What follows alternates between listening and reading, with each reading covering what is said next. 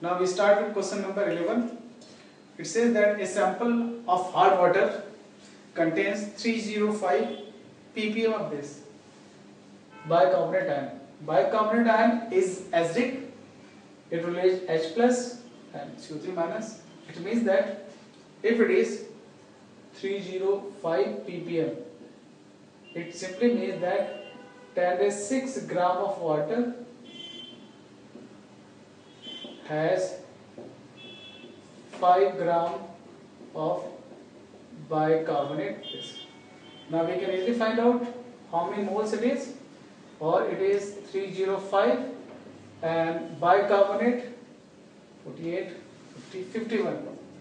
This many moles of SO3 here. Therefore 1000 gram, that is 1 kg of water, will have 305 upon 51 to 10 days minus 3 mole of bicarbonate ion. If you see, bicarbonate ion is acidic. 1 bicarbonate ion releases 1 H plus. Therefore, we will have this much of this many moles of H plus from bicarbonate.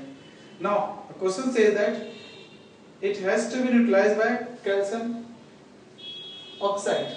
If you see, calcium oxide, when dissolved in water, it produces calcium hydroxide, or you can say that 1 mole of calcium oxide will produce 2 mole of hydroxide. Therefore, in order to utilize this many mole of bicarbonate, you need half mole of calcium oxide, because every calcium oxide contains this. So can we say moles of calcium oxide required? Half the moles of bicarbonate, because bicarbonate produces 1 H plus while calcium hydroxide produces 2 H plus. Half 305 upon 51, this moles. Now if you have to find the mass of calcium oxide, multiply this by molecular mass of calcium oxide, which is 56. When you calculate, this comes out to be 168 into 10 days minus 3 gram. Therefore, you can say it is 168 milligram. Correct answer is C for this. Next is question number 12.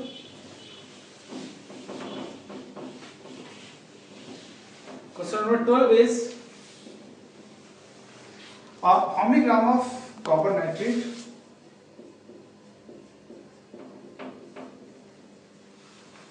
required to get this 31 point this. If you see, 1 mole gives 1 mole of copper.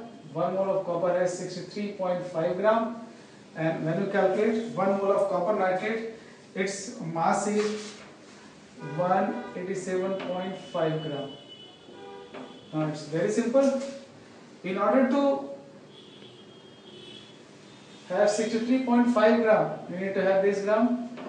If you take half of this, the data is that it is half of 31.7 gram. You have to take half of this, it is 93.7 gram. Simply unitary method can be used to find this. If for 63.5 gram of copper, you need 187.5 gram. If you take half of copper, you have to take half of copper nitrate, 93.7 gram, and answer is B. Next, question number 13. Question number 13. Calculate molality of this weight by volume. It is 90% weight by volume. If you write 93 by 100, it means that you have 93 gram in 100 milliliter of solution. Simply it means that. Now 1 liter solution you have to take. If you take 1 liter, it means that mass of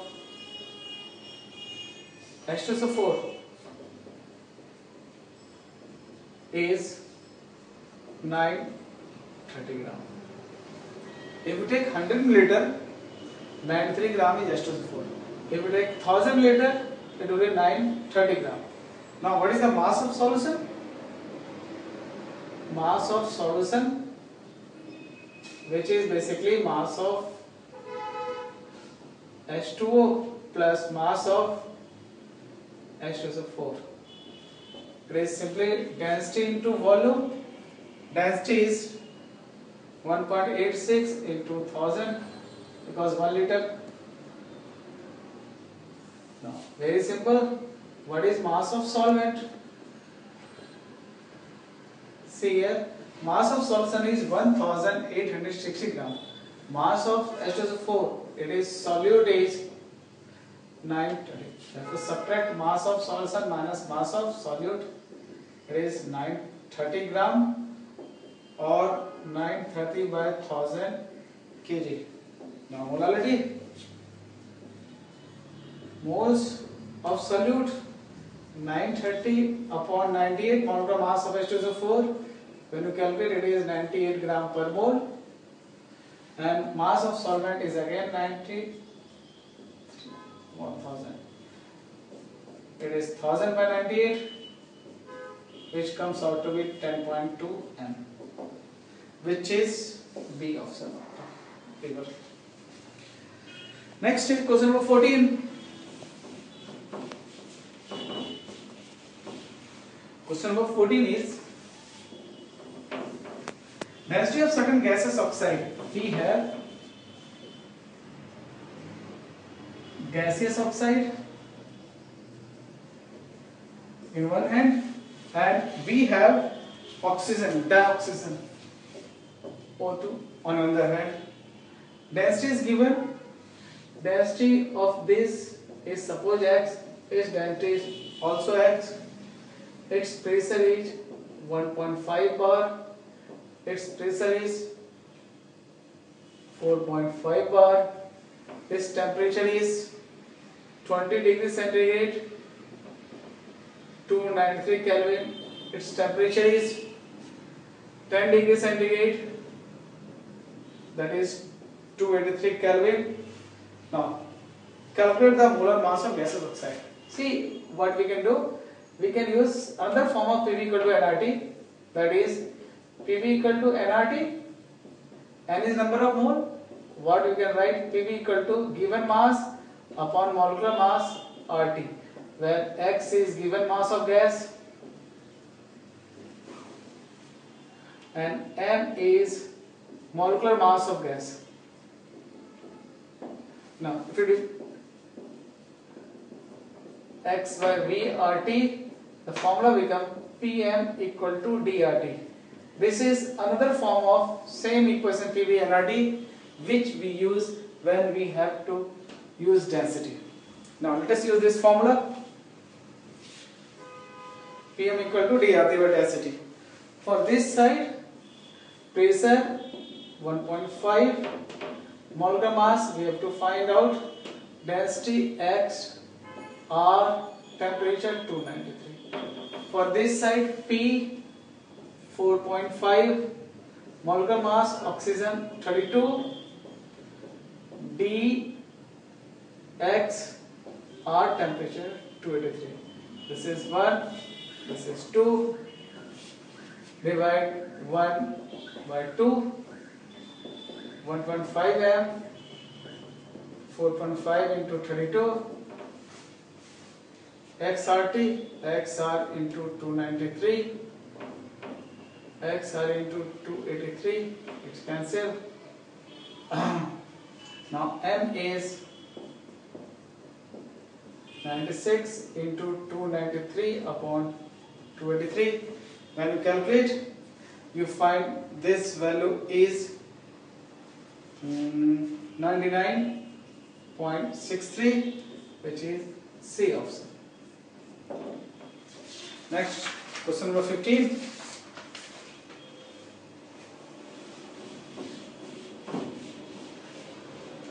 Question number 15 is density of 4m Na2SO4 has density equal to 1.2 gram per milliliter. You have to find out molality. Now, if density is known, what is mass of solution? Take volume as 1 liter, that is 1000 milliliter. Mass is density into volume, 1.2 into 1000, 1200 gram is the mass of solution, where 4m means 4 mole in 1 liter. 4 into its molecular mass is 158, which is 632 gram. Now very simple. See here, we have 1 liter of solution, molarity is 4m, 4 mole or 632 gram in 1 liter, and the mass of solution is 1200 gram. Therefore, if 1200 gram is the mass of solution, what is mass of solvent? It's 1200 minus mass of this 632. It is 568 gram or 568 by 1000 kg. Now molality, you have to find out molality of Na plus, then it will be moles of Na plus upon mass of solvent, that should be in kg.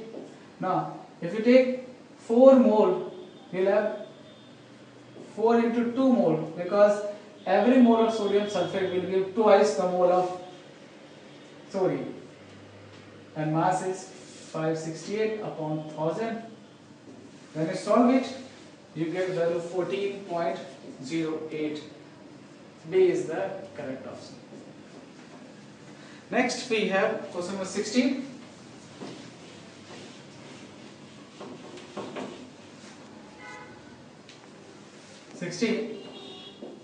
Sodium peroxide dissolved in water. When it is dissolved in water, it becomes NaOH.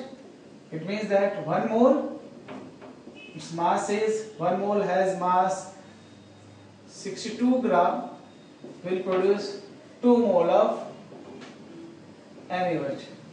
Now, it is given, it is 31 gram. If you take 31 gram, you will have 1 mole of NaOH.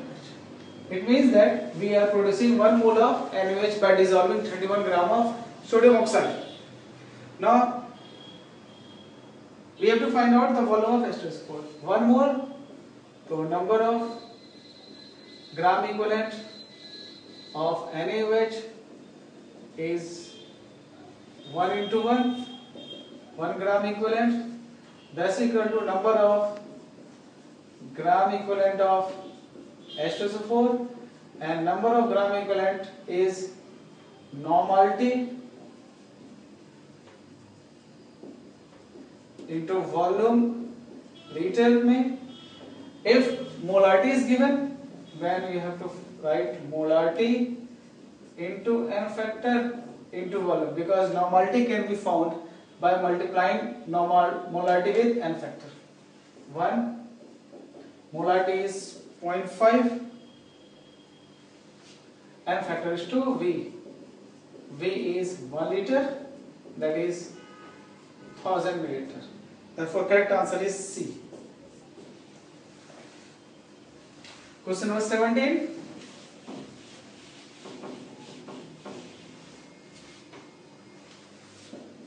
You have 2 flasks of equal volume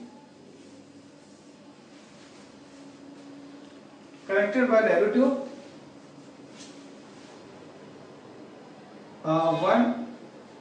1 mole initially. Therefore, if 1 mole of oxygen is initially present, half will be present here, 0.5 mole, and half will be present here, 0.5 mole. Volume of both the sides is same, V, pressure of both the sides will be same, PP.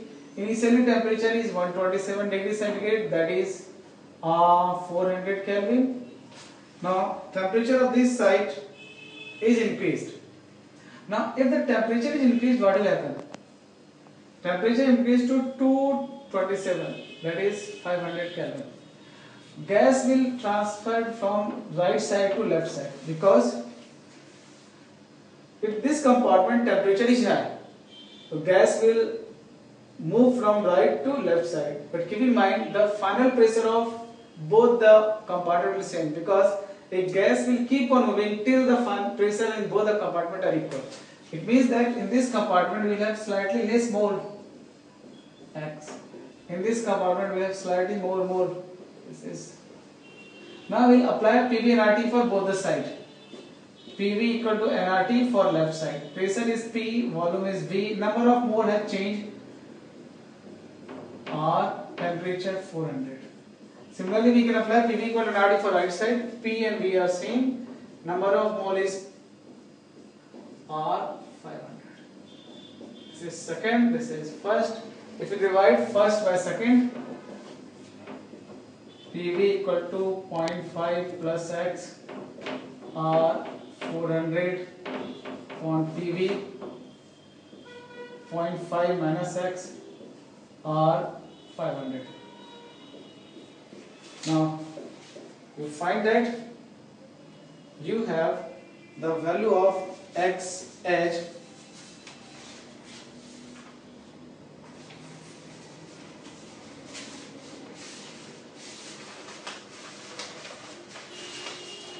X is 5.5 by 9. X is 0.5 by 9. Now just find out the ratio. Here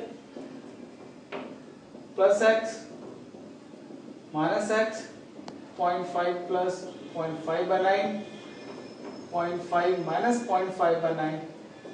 It is 10 by 9 upon 8 by 9, 10 by 8, that is 5 by 4. Correct option is A.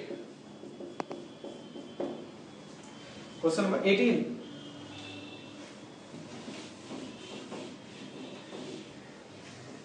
Question number 18. You have Na2H2O4. If you decompose, you will find that you have this ion, HPO4 minus 2. This can release 1 H plus. It means that when it behaves an acid, its equivalent weight will be molecular weight 7. However, it can gain 2 H plus to become H3PO4 again. So when it behaves like base, its equivalent weight will be molecular weight by 2. Therefore, both first A and B both are correct. Therefore, C is correct answer. Question number 19.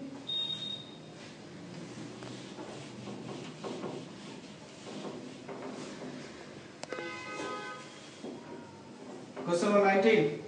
250 milliliter of container containing helium. We have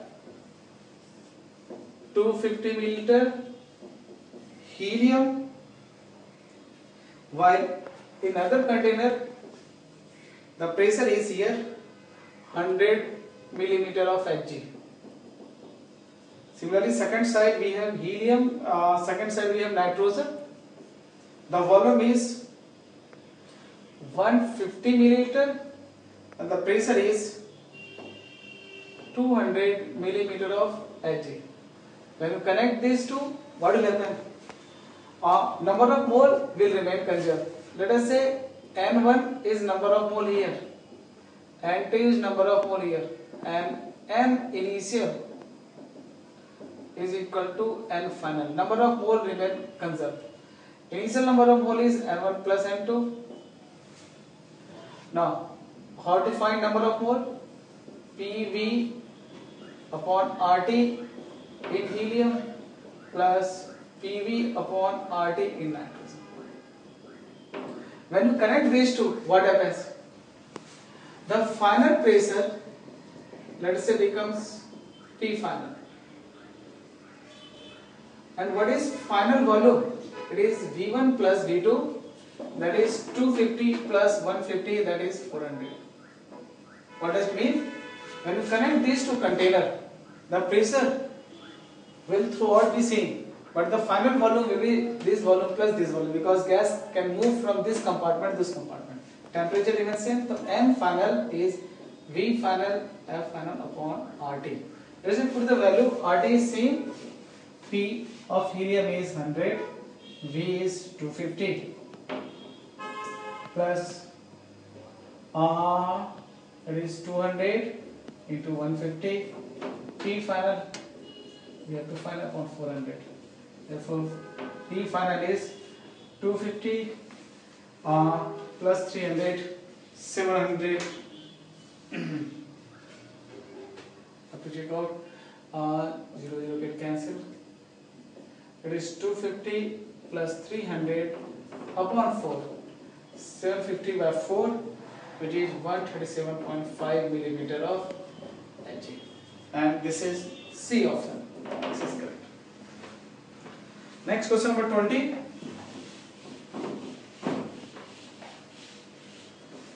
Question number 20. 1 gram of calcium carbonate strongly heated. Calcium carbonate, when strongly heated, converts Ca. 1 mole, which is 100 gram, gives 1 mole. Now, 1 gram will give certainly 1 by 100 mole. This is 90% pure. Therefore, when you heat 0.9 gram, it will give 1 by 100 into 0.9, or 9 into 10 raised minus 3 moles of CO2. Now, what CO2 will do? When CO2 will combine with NaOH, it will convert this into Na2CO3. If you see here, 2 mole will combine with 1 mole. If you find number of mole of NaOH, it is, let us write in millimole, it is 9 millimole of CO2. Now, 2 mole will combine with 1 mole, it is 9 millimole, and number of millimole is M into V, it is 100 into 0.5, it is 50 millimole. Therefore, this is limiting reagent. It will react with 50 minus 80. This will become 0 and will produce 9 millimole of Na2CO3. Therefore, finally we have 32 millimole of NaOH and 9 millimole of Na2CO3. Now we know that we have Na2CO3 9 millimole formed and NaOH is 32 millimole. Hopefully this is clear so far. Now, what is phenolphthalein endpoint? Phenolphthalein endpoint is the point till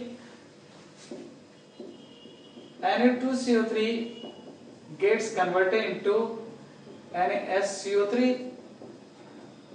It means that for 1 mole we require 1 mole. Very simple. For 9 mole, 9 millimole, we require 9 millimole. Similarly, for NaOH, fairly simply, we require 32 millimole of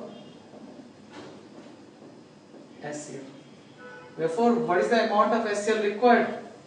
9 millimole for Na2CO3 and 32. Therefore, moles of HCl required is 32 plus 9, which is 41 millimole, and M into V, when V is in milliliter, will give you number of millimole. Its molarity is given 0.5 into V is 41, therefore V is 41 by 0.5, which is 82 milliliter. This is answer, and it is B answer which is correct. It means that, let me summarize, it is a bit longer question. When CO2 is produced and when CO2 combined with NaOH, part of NaOH is converted to NO2CO3. It means that solution has both NaOH as well as Na2CO3. First find out what is the amount of Na2CO3 and NaOH. Then you know phenolphthalic end point is that point where Na2CO3 just converted into NaCO3. And by this concept you can find out the final value. Question number 21.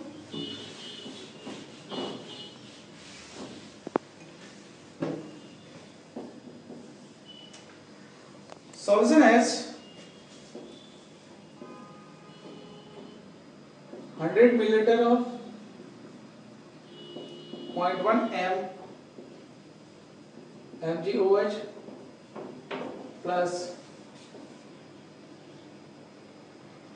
200 milliliter of 0.01 m H2SO4 plus we have 200 milliliter of 0.1 m MgSO4. It's a very simple question. Simply you have to find out number of millimole of each. For this 100 into 0.1, 10 millimole of magnesium oxide. For H2SO4 we have 200 into 0.01, this is 2 millimole. For this you have 200 into 0.1, 20 millimole. This is neutral, it is not going to affect the acidity of acidity. Since the amount of MgOH is more, it is 10, it is 2, the final solution will be alkaline. First option is correct. Correct. Now you have to find out, second is correct, molarity of Mg plus. Very simple. Where is Mg present? Mg is present here and here. What is the millimole of Mg2 plus? 10 millimole here and 20 here. 30 millimole, and number of millimole is m into V. V should be in milliliter. M you have to find out V. 100 plus 200 plus 200. It is 500. Therefore, M for Mg is 30 upon 500. Therefore, it is 0.06 M. Correct? Therefore, third is also correct. Similarly, sulfate ion. Molarity of sulfate direct or concentration of sulfate. Millimole you have to find out. See here, sulfate is with H2SO4. How many mole here? 2. Sulfate here with MgSO4. How many mole? 20. What is the final volume? 500. Therefore, 22 upon 500. When you calculate, it comes out to 0.04 m. Therefore, fourth is also correct.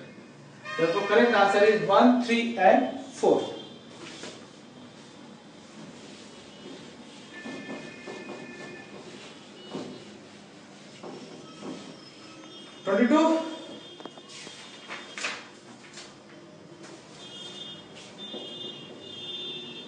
Boyle's law is PV equal to constant or P equal to constant into 1 by V.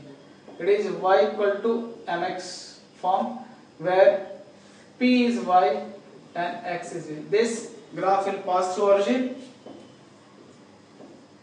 P 1 by V will pass through origin. Therefore, D is the correct option. 23. 16 gram of O2. 16 gram of O2, very simple, is 16 by 32, yani 0.5 mole, and 32 gram of SO2, that is 32 upon 64. This is also 0.5 mole. Moles are equal. Statement 1 is correct. Correct. Statement 2, equal mass of all substance contain equal moles. It's not correct. So 2 is incorrect.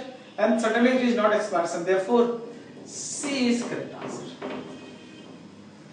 Now we have 24.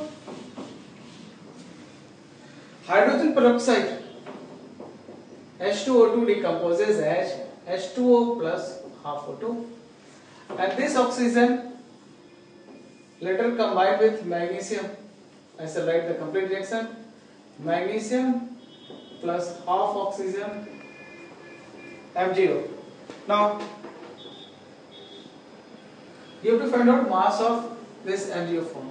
If you see 1 mole, that is 34 gram, gives half mole, and half mole of oxygen forms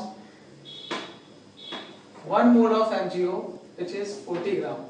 So shall I directly write 1 mole 34 gram of H2O gives half mole, and this half mole gives 40 gram. So shall I directly write 34 gram of H2O gives 40 gram of MgO. 1 gram will give 40 by 34. Therefore, it is 1.36 gram. 30 upon 34 into 1.36. When you calculate, it is 1.6 gram. Very simple. Next, question number 25, which is last question. Question number 25.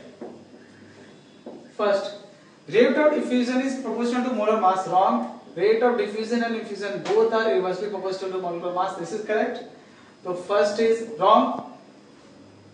Helium diffuses 4 times faster than SO2. Let us calculate. Rate of diffusion of helium will be molar mass. So you can write like this.